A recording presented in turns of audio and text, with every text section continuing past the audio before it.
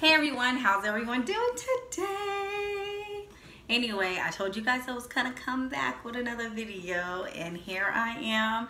And this is a video of all what has been going on since my last video. I think that was 7 months ago.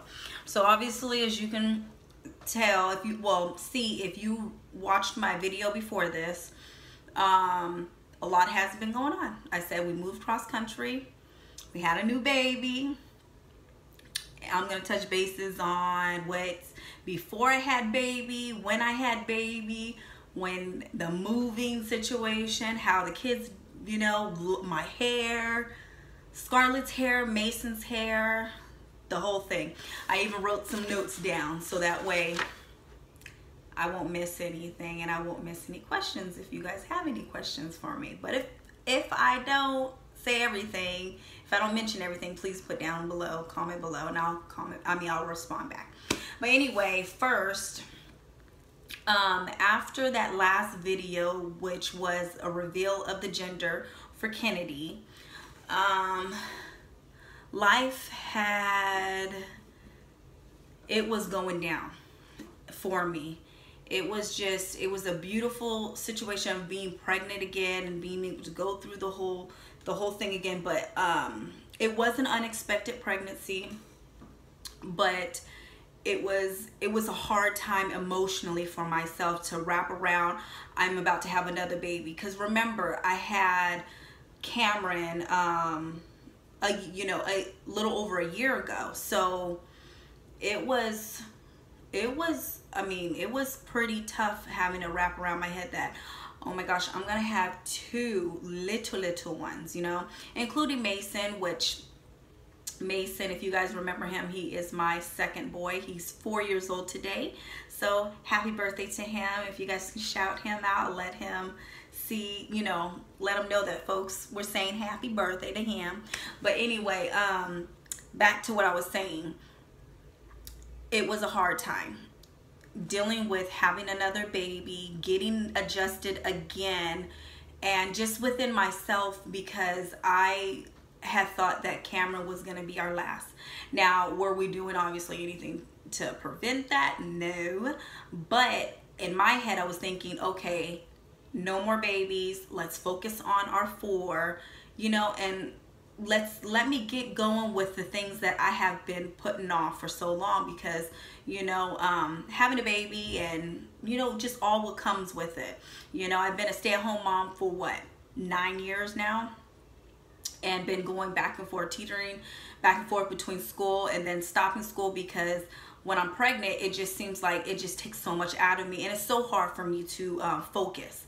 I've tried it, and yeah, my grades weren't so good, so I had to stop. So anyway, that whole time had been a pretty tough time for me. And not only that, like, you know, just things that were going in my head, you know, it wasn't just only grasping the fact that I was having a new baby. It was just, what have I done with my life? Like, I don't know about you guys, when you're pregnant, do you go through a point in time where, you know, or just in general, okay, when you have put your life on hold for your children? And I'm not saying that I ain't happy with that. I love my kids, and I always wanted to be a stay-at-home mom, especially while they're small like this, because I can't handle, you know, I wouldn't want to send them off to daycare while I'm having, you know, if I'm at work. I wanted to be a hands-on mom, and that's what I am. But what I'm saying is, you know, you get to analyzing your life, and you're just like, what have I done with myself? You know what I mean? And I was just feeling sorry for myself, put it that way. And I just went through a period of time when I was just sad, okay?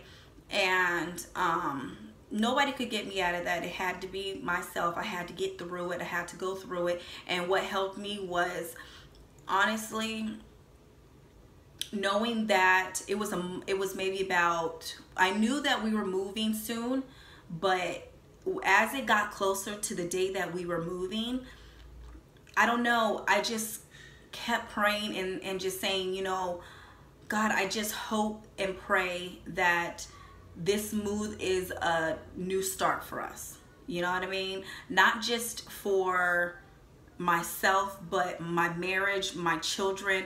We just needed something new and different, new environment, because we lived in California, and I'm from California, Southern, but it's expensive, and I think that had a lot to do with it too. You know what I mean? Just all what comes with being an adult.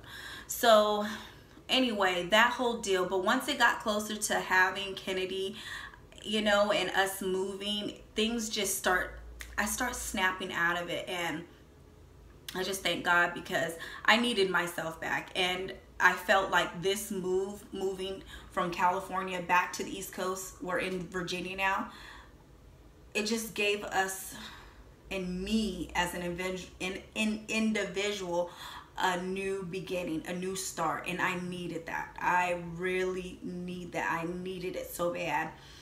It was just a lot going on out there in my head as well. But anyway, so jump start to having Kennedy. Her birthday is June 30th. I'm sorry, my other daughter's birthday is June 26th, and I was about to say her birthday, but no, Kennedy's birthday is June 30th. So I had her natural. I did have her vaginal, but let me say that again, because I had meds. Okay, I had the epidural, but I did have her natural, meaning vaginal. And I was so afraid, and that was another thing that was building up in me, because I have always, my last 3 pregnancies, yeah, it was my last 3 pregnancies, I had to get Pitocin. I had to get, you know, induced, because none of my babies wanted to come.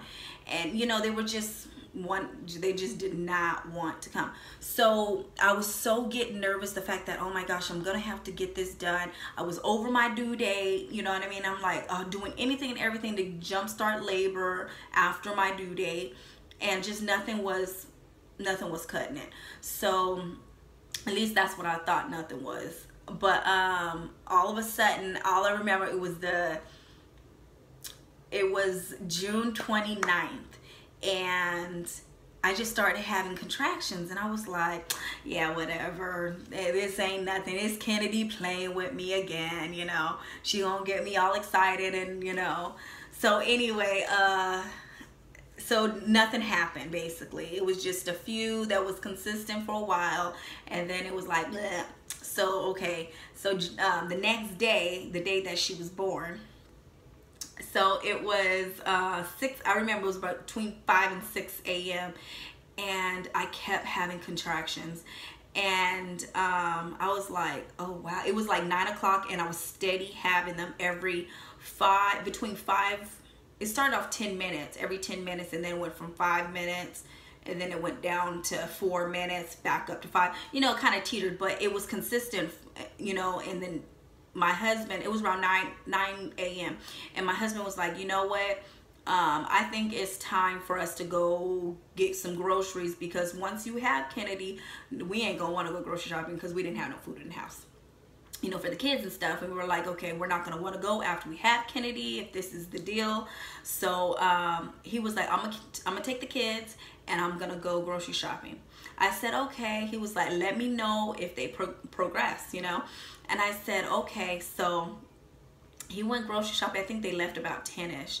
So it was getting stronger, and I was like, she's playing with me. She's playing, because I promise it's been.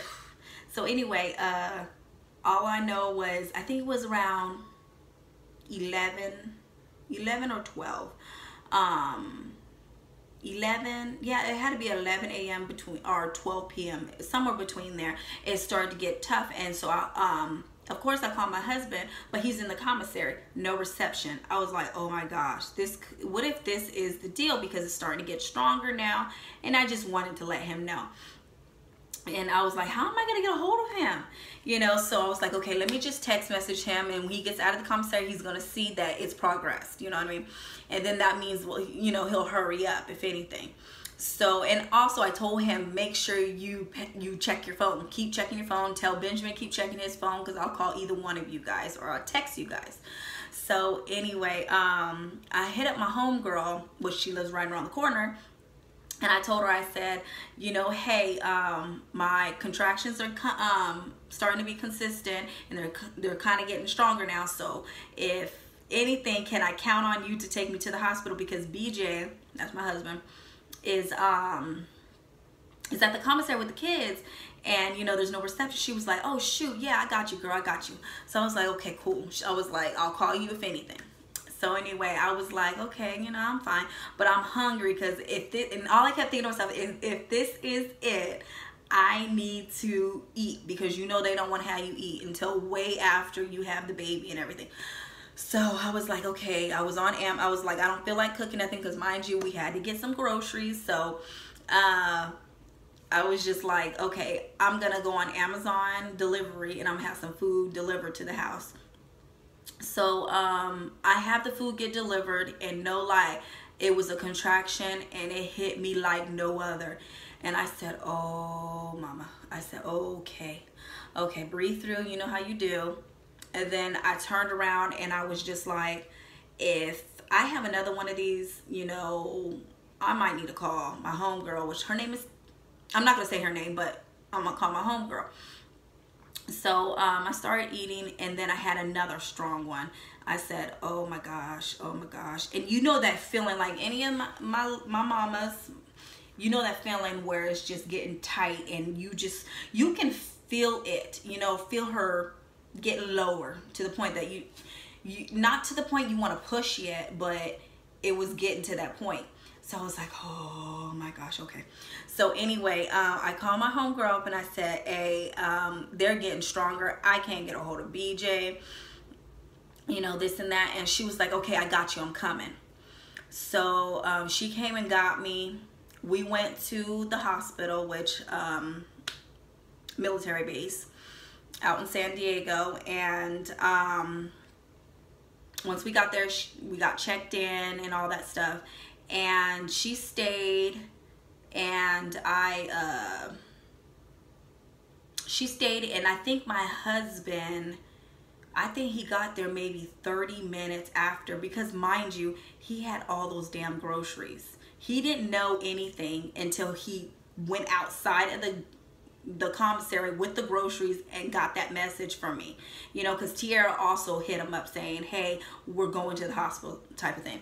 So he's like, oh my God, I got all these damn groceries, I don't want them to spoil, obviously. So he was like, he told my homegirl, I'm gonna run to the house real quick and put all the cold stuff in the refrigerator and just leave everything out that can be left out, you know, whatever. So he, like I said, he got there maybe about 30 minutes later. But he got there in time. It was no problem or anything. I was just getting the epidural, which I don't know if any of my ladies that have problems getting the epidural, because I've had issues where the epidural it failed on me 2 times. And I was so scared to go ahead and try to get the epidural again, because I was thinking, what's the use when it's going to fail on me, most likely, you know what I mean? So I was just like, you know what, let me just go ahead and do it. So that was a task itself, because they had a hard time getting it in, and finally they got it in, and everything was wonderful after that. And then so everything was wonderful. We had Dee, well, we call her Dee Dee. If you saw the video before, her name's Kennedy, but we had Dee Dee at 11:14 p.m. So it was close to being, you know, the next day, which is what was it? Oh shit, is there 31 days? No, there isn't. But anyway, so like I was saying, like it was an experience. Let's just put it this way. Like, I was just so happy to have her natural. I mean, you know, without any without any drugs. When I mean natural, I mean no Pitocin, okay? So please don't, you know, come chew me out saying you didn't have her natural. What I mean is I didn't need that jump start. I didn't need Pitocin. So anyway, what else has been going on? How is the kids adjusting with Dee Dee? Oh, well, hold on, let me tell you something. We had her, she was 8 pounds and 5 ounces, 21 inches long. Oh my gosh. Gosh, what else? The kids are adjusting wonderful to her. Of course, you know Scarlett, if you saw the video, 2 videos before this, the gender reveal, how Scarlett was crying because she was just so excited to have a girl, you know, because she had been the girl for the longest. So she definitely wanted a girl, and I don't blame her because I wanted a girl too, you know. But anyway, the kids are adjusting wonderful. Cameron, which he's 1 year old, he'll be 2 in November. He has adjusted so well to Kennedy. He is such a big brother.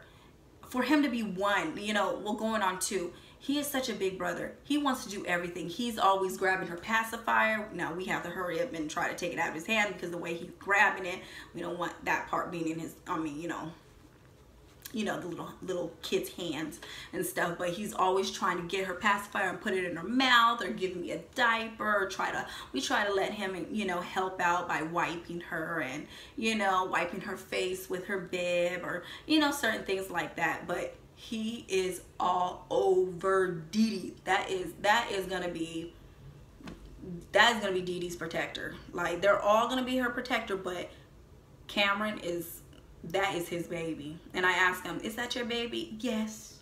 Yes. I'm gonna have to let y'all hear him.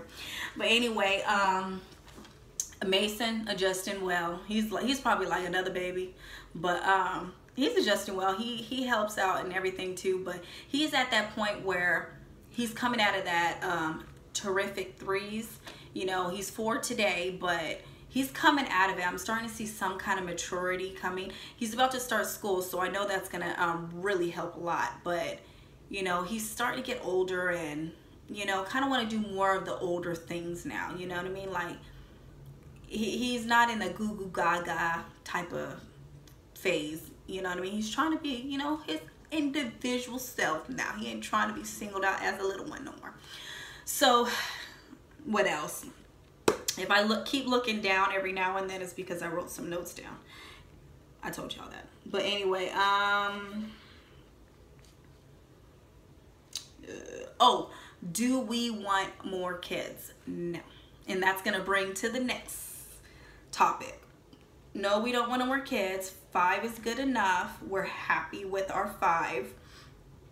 And at the hospital, I did get a tubal done. I got my tubes tied. If you guys don't know what a tubal is, just the way that they did it on me is they clipped and they burnt my tubes. So they had told me, and they kept saying it, are you sure?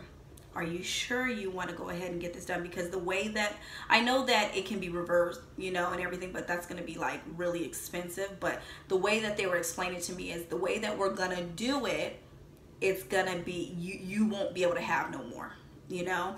And I was like, I'm fine with that. We have 5 beautiful kids. I kept saying, I'm good. He's good. We good. All right. So anyway, I got my tubes tied. And that was an experience itself because of being put down, you know, put under, and then having knowing that they're gonna put a tube down your dang throat, which after that kind of had my throat scratchy, which they told me ahead of time it was gonna be kind of it was gonna feel a certain kind of way. But yeah, and they gave me meds for all that, which I don't know how anybody can pop some dang pills, because what did they give me? Percocet. I don't know how anybody can pop some pills, because I thought the next day, once we got home, they gave me enough supply for it, and I was like, this is a little too much. And they were like, sweetheart, you're gonna need it. And I said, thinking to myself, please, I can handle some pain. Yeah, no. Let me tell you, I come home and I'm like, okay, I'll just take an 800, you know what I mean? An ibuprofen 800. And my husband was like, are you sure that's all you're gonna take? I said, no, I'm fine, I'll be fine, I'll be fine. Let me tell you, I was sitting there like, oh my God, please do me. And then, you know, you're so sensitive in the belly area because they go through your belly button. So I'm like, oh my God. I said, where's that Percocet? Yeah, he was like, yeah, I told you, you should have went ahead and took it. So anyway, when your doctor tells you you need your meds, you better not say I'm good. because you might F up and think that you good and walk out without a prescription or something like that, and you be hurting. But thankfully I had them on hand, so I was able to take. But that recovery right there, I mean, I was able to walk around and move around, and I was able to hold Dee Dee, but as far as like doing any heavy lifting or really doing stuff, it took me about a good week after I got out of the hospital to really recover, to get moving, I'm gonna say, you know, from that part. Not the baby, having a baby, because that's its own whole situation, but I'm just saying from the actual surgery of getting my tubes tied, that was pretty tough, you know, and being on that meds. I cannot stand being on medicine, so that was tough for me. But yeah, if anybody's considering getting it done, do your research on that. Make sure it is a decision that not only you want, your significant other, and unless you are single and that is just what you want, because I understand kids are not for everybody, and I would never push that on nobody. I would never say, girl, why you ain't got no kids? Because kids are not for everybody.